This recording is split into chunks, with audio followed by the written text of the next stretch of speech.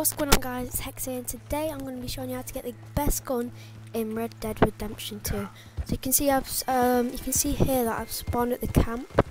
So where we're going to go is you're just going to pull up the map, and then you want to marker. Oh, this is in story, by the way.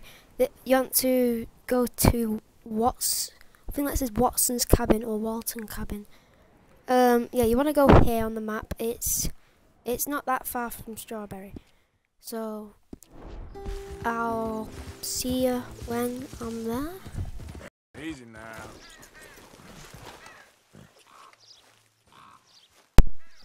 So guys, I'm here at the place that I said to go to. So there'll probably be like a normal, because I've already done it. I've already got the gun. I've not even equipped it, but it's the best shotgun in the game. So there's normally like a donkey out here. You can hear a bear. There's a bear somewhere nearby. But all you want to do is you want to go in here.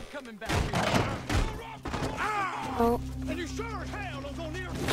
never mind. Just kill these monkeys.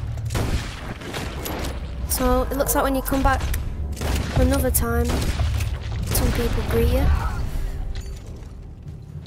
But you can easily sort them out. Whoa. Right. So, hopefully it's your first time, otherwise you won't have to deal with them. But normally there's some old lady shouting at you, but as soon as you walk in, she's like, finally. So basically there's an old lady here. So you don't want to pay attention to any of this. You want to come over here, and then there should be like a little basement room. If I can, oh, yeah, it's here. Alright, so then what you want to do is you want to come down here, and in this box there should be a weapon, but I don't. There, it's literally here again. So you can get two of them.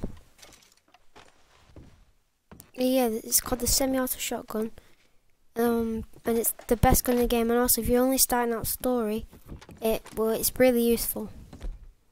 So yeah, look how much damage it does. It's literally it's fairly worth getting. Like, you should get it like as soon as you get out of the story missions and into free roam. So yeah, that's how you get the best gun in the game.